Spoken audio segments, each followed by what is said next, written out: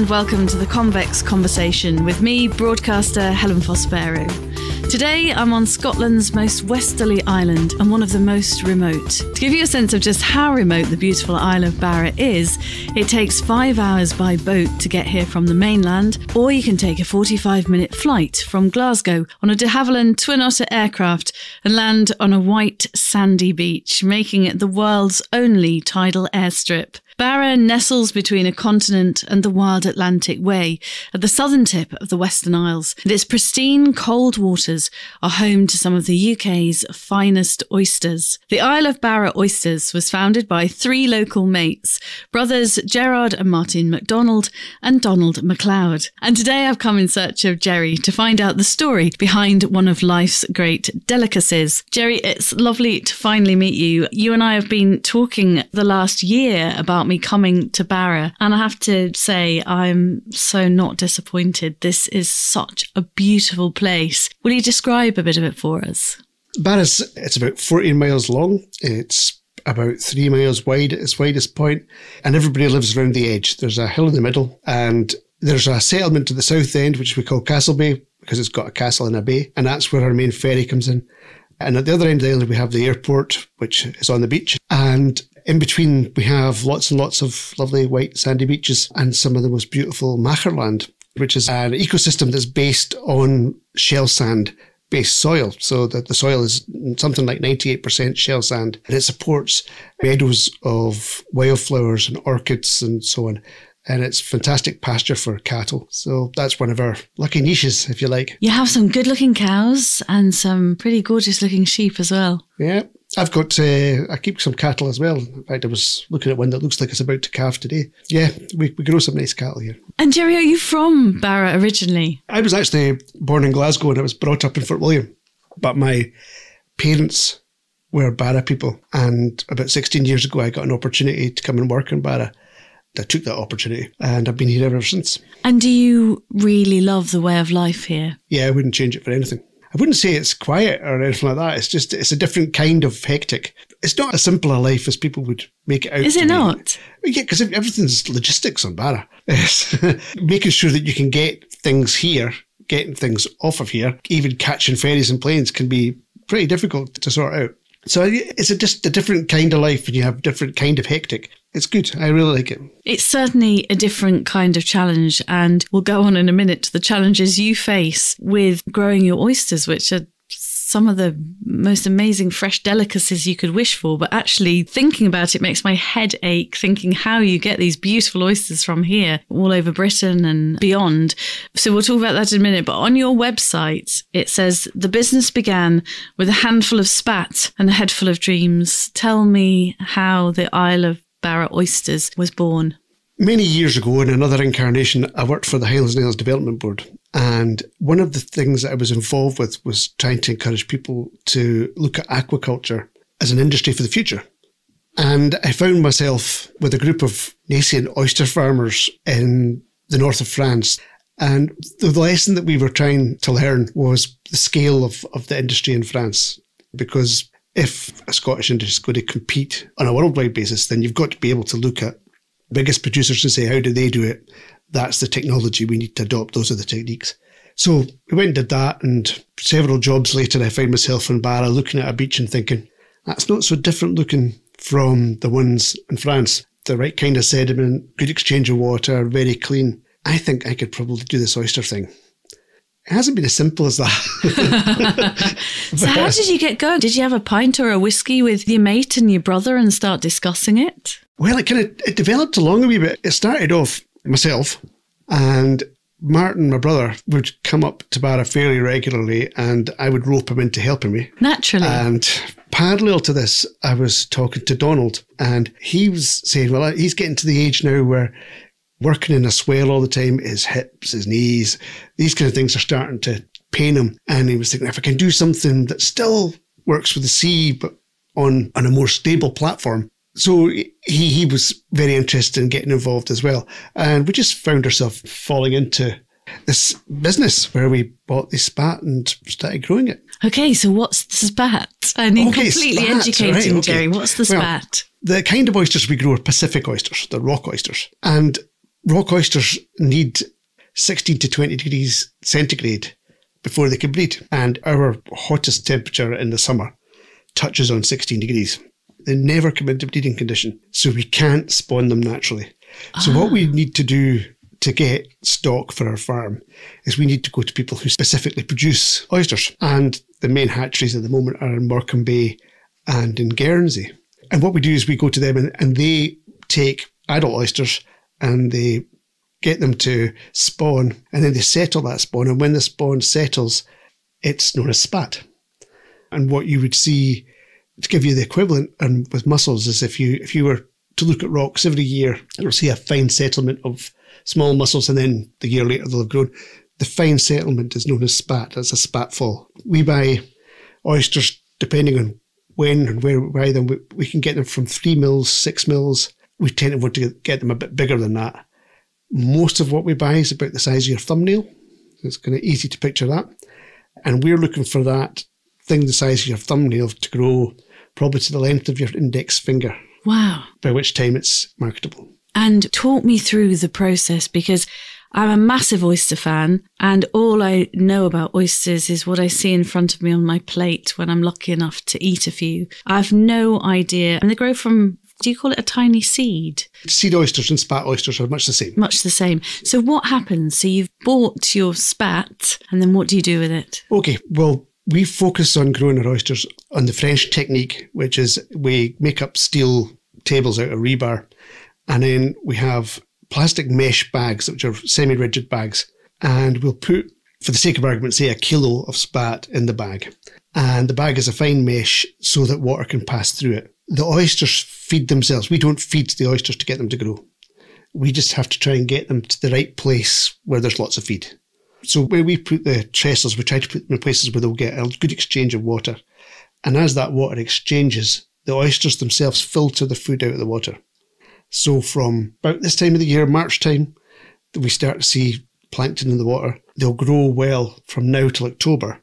And then October through to March, they won't grow at all because there's no daylight. We don't have very long days in the winter.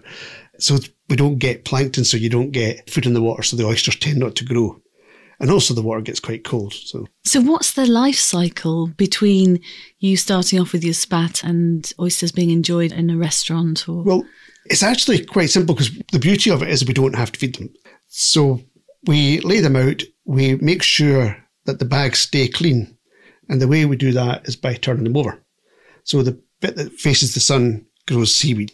And if you let that carry on, that'll reduce the flow through the bag. So that reduces the feed to the oysters. So that slows them down. So you don't want that to happen. So every month or so, we'll go out and we'll turn every bag on the site. While we're doing that, we'll also give the bag a shake to make sure none of the oysters stick to the sides of it, but also so that the ones that were stuck in the middle get sugared out to the edges. They're then in the best place to feed. So all the oysters get a chance to feed. So we do that.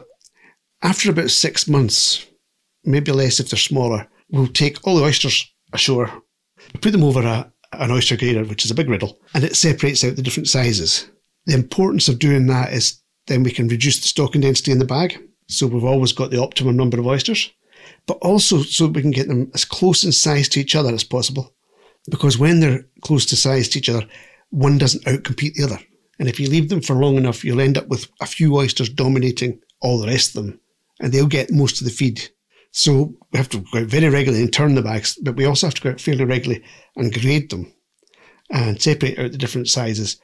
And by doing that, you always get a top end and a bottom end. So you give the best chance to the bottom end to recover and come on, but you also try and move that top end on to get them through the cycle as quickly as possible, because what this does take us an immense amount of time and expense at the beginning. You have to buy the seed and you don't get anything till you sell them, but you've got to do all the work in the middle. So really what you want them to go is from that seed to the table as quickly as possible.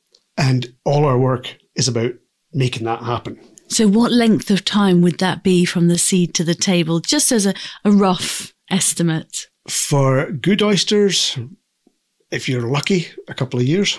Really? For the majority, 3 to 4 years. And for the tail enders, 5, 6. gosh, that's incredible. And the other problem that gives you, if you've got a long life cycle, you like everything to be short, it means that some of those oysters are tying up equipment. They're holding you back a wee bit.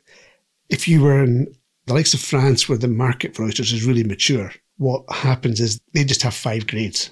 So at a certain point, they'll go and they'll say, right, this block of trestles here, we'll take all the oysters off there, we'll grade them, and we'll sell everything. And anything that's too small to sell, we dump.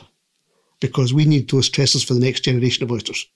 And that's it. That's their cycle. And they can sell 5 different grades of oysters. We can't sell 5 different grades of oysters. People want a particular size. So realistically, 60 to 100 grams is the range that they'll buy them here. And would that be a 2 or a 3 on a menu? Yeah, that would be 2, 3. That's the 2 grades. Yeah. But the French, as I say, you could buy a 5 in France and it's like, how do you describe that in the radio? It's small. It's very small, isn't it? Because the numbers go the opposite way, don't they? Yes. There's a 3 smaller than a 2, isn't it? Yes. And if you get to like the grade 1 oysters, some of them are magnificently huge. I've seen us produce oysters at 350 grams. That's like walking around with a bucket. And the job itself, Gerry, it's not for the faint-hearted, is it? This is quite a physical job and out in the elements. Yes, it's definitely out in the elements, and we've got lots of them. And they come at you hard and fast. Now, the winters are brutal. Generally, we've got quite high wind speeds. We've got, at this time of the year, certainly January, February, a lot of rainfall. And rain and wind just aren't a good mix for anything. So it makes it very difficult. And, of course, it's also a wee bit of the cold side. So winter's a bit of a trial. On the other hand, today was a beautiful day. It's one of our first spring days, and there was light winds. The sun was out. You're getting the best of the air. Today, for instance, we were working on the pier today. We were watching an otter being annoyed by some gulls. These kind of things you get to see. But when you're out in those winter conditions, what gets you through? What is it that makes you so passionate about what you do? I would be completely bankrupt if I didn't do it. There'd be no food on the table if you didn't do it. It's quite as simple, really, as that. You have to go and do it, or you don't get the results. It's a relatively simple thing that we're trying to do. It's just that there aren't any shortcuts. If you don't turn the bags, if you don't grade the oysters, if you don't look after the equipment, then you don't get the results. And if you don't get the results, you can't sell the oysters. So you need to do the work. And it's the need to do the work that takes you out there. Because believe me, if I didn't need to go out in that weather, I would not be going out in that weather. You'd be by the fire with a single malt or something, or a blended whiskey or something nice. And of course, you do have to work and respect Mother Nature. You've got to work with the tide, haven't you, as well as the weather conditions? Yeah, we're very much dominated by tides.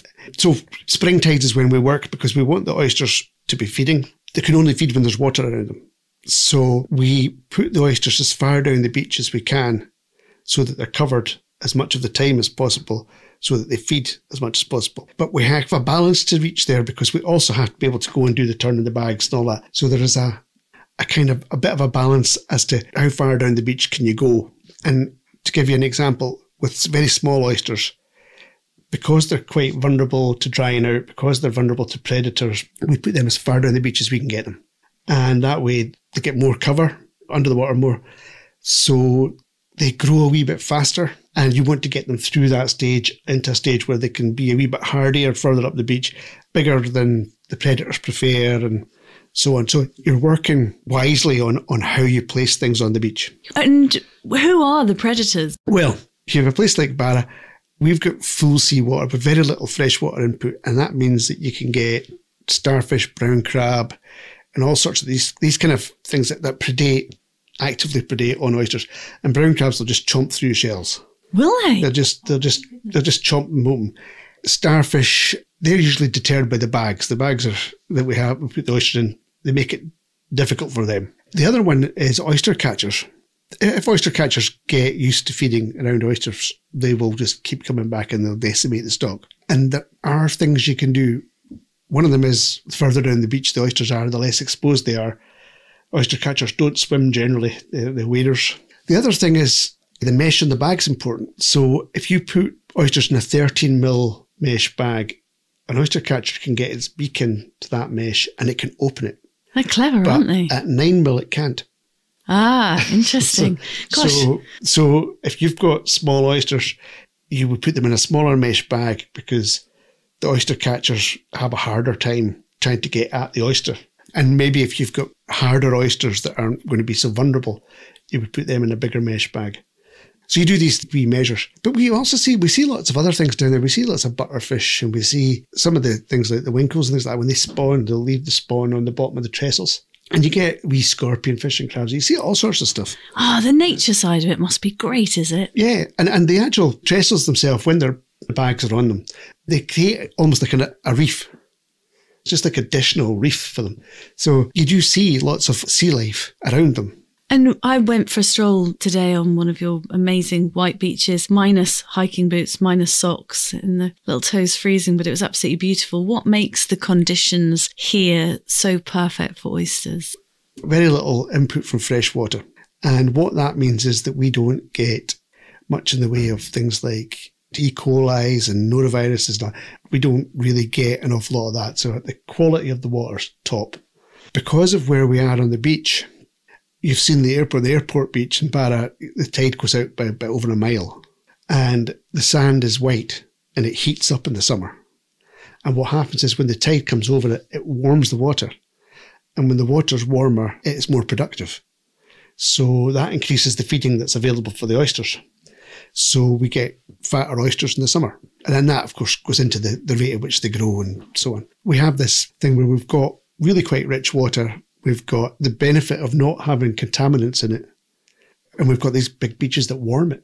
Well, warm it at the bit where I'm at.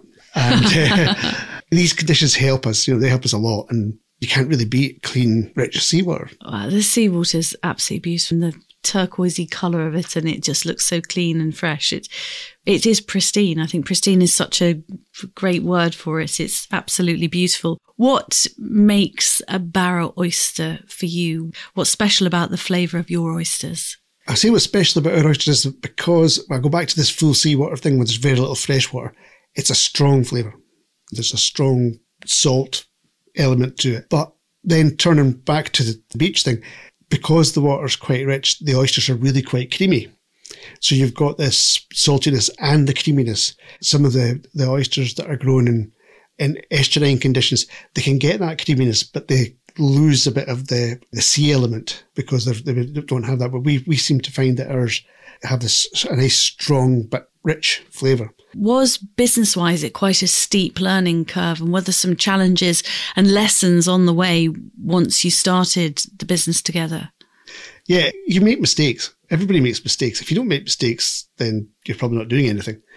And then mistakes can be quite costly. Putting something off for a few weeks can cost you in growth. It can cost you stock. So one of the things is you can't prevaricate. You've got to just do the work. When it's got to be done, you've got to do it. And there are times when probably in the past I've not been as diligent, and you've found that these errors creep in. We thought that if we could buy small seed, it's cheaper, and so you're going to have a saving there. But the reality is that it isn't, that you lose more to predation. It's harder to grow on. There's all sorts of issues with that. And actually we've gone almost completely the other way, and we buy it as big as we can get it. And that's all about shortening the life cycle. It's all about not losing stock at the beginning. So there's lessons like that. And then there's lessons in equipment. The number of oyster farmers that I know who, like myself, have seen the next great thing. I'm going to use this Australian technique that's going to revolutionise oyster farming. Or somebody in Jersey's come up with a special way of rocking oysters. And so you go, I'll have a go at that. And a year later, you're back with your bags and trestles going, well, that was a waste of money. So our big learning curve was that we tried to grow our oysters in suspended culture. Oh. Which is using long lines and so on. And that grows oysters much faster if you do it well. But it's very, very, very hard to do well. And we couldn't do it with the volume of oysters that we would like to have grown. Basically, we just couldn't do it. It didn't work out for us. And we spent a lot of money trying to. Yeah, well, as you say, if there are no lessons, then you're not really doing anything. Life is a learning curve, isn't it? And you become more expert in a subject the more you get on with it. Yeah, and there is a bit of comfort in that. When I speak to my other oyster farming friends, they go, oh yeah, I tried that one. No. I've been there, done that. And you kind of go, we should have talked before we did this. but I suspect quite a lot of the time we're doing them at the same time. That's just the way things are. You're always looking for a way of improving what you're doing, because if you don't, you're going to be left behind at some point. You're looking for new ways and ways that will make things more efficient. And the reality is that most of them don't. It's either that or you're not doing it properly, but I think most of them don't. But now and again, something will work and you go, that's another incremental benefit, and we'll move on. What kind of a volume are you talking about here, Gerry, and how far afield do your beauties go? Well, at the moment, we are producing about 400,000 oysters a year. That sounds a lot to me. Is that a lot? If we were in France, they'd laugh at us. Would they? Would you be small? The French, an oyster farm will produce probably about 2 to 3 million. The biggest Scottish producer is probably about 600,000, maybe 700,000. And we have a French company, or a lady from France, I don't know how you should describe herself as a company or a person, up in the Kyle of Tongue, and they've gone in French scale. Yeah, that's big scale up there. And I think they're talking about taking in 3-4 million oysters a year. So when all that stock comes through, that's a very substantial operation. So our 400,000 isn't huge. And where do they end up? Whose tables are they going our on? oysters, because of the difficulties we have with transport from here, we tend to sell wholesale. It's a big supply chain between us and the end market. And so it's much simpler for us to sell relatively large volumes. We will normally send a batch of about 10 or 15,000 at a time. And they'll go to Scottish Shellfish Marketing Group or into Lochfine, and then they'll distribute them. And our name gets lost in all there. So they don't go anywhere as Isle of Barra Oysters, as far as I'm aware. We have occasional sales more locally. We're not selling a huge number under our own name. This sounds a very naive question, but when we're on the beach tomorrow, Gerry, could we eat one from the beach or not? Yes. You can just get one, a fresh one, and go for it there and then. Absolutely, because the waters here are what are known as Class A waters, and we don't have to depurate our oysters or anything like that before we eat them. We can just open and eat, and that's fine. Wow, so, that's very exciting. I like my oysters clean and I guess pretty well kind of naked, if you like. I like them with a squirt of fresh lemon juice on and maybe a little bit of teaspoon of the red onion and red wine vinegar. And I kind of like them really natural. I like to taste the sea. What about you? How do you like yours? When I'm eating them fresh, I like actually the red onion and the red wine vinegar is pretty much my favourite. But I also quite like them cooked. Oh, no, you see, I never understand the baking or adding strong flavours to them. What do you like with them? We tend to do them I suppose it's close to morny as you can get.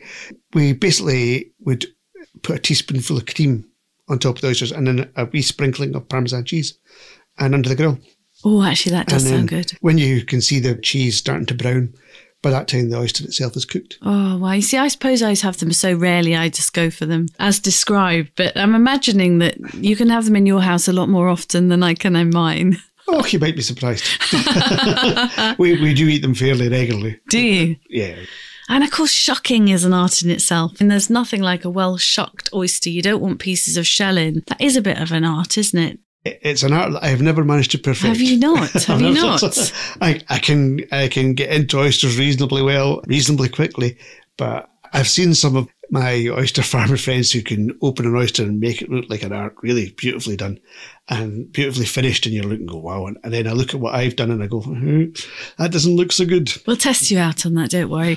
Now, you said you worked in aquaculture, and I think you're growing salmon and shellfish since 1986. How did you get into it in the first place? Well, while I was in my secondary school years, salmon farming industry was starting to take off, and to some degree mussels, but mostly it was salmon around Loch Harbour. And so I was quite interested in it as something that was going on in my area that was going to create jobs in the area, because there really weren't many prospects in the Highlands at that time. So I went off to university and I did a degree in zoology and I specialised in marine science. And when I came out of it, I just went, right, okay, I've done that. One of the summer holidays I worked on a salmon farm.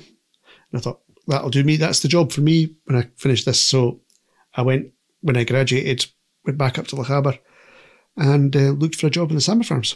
And did you enjoy it? Yes. Yes, it's, again, hellish weather in the winter. Much more fun in the summer. But outdoor all the time. You've got, at that time, it was very much an unmechanized industry, and the scale it is today, it was nothing like that.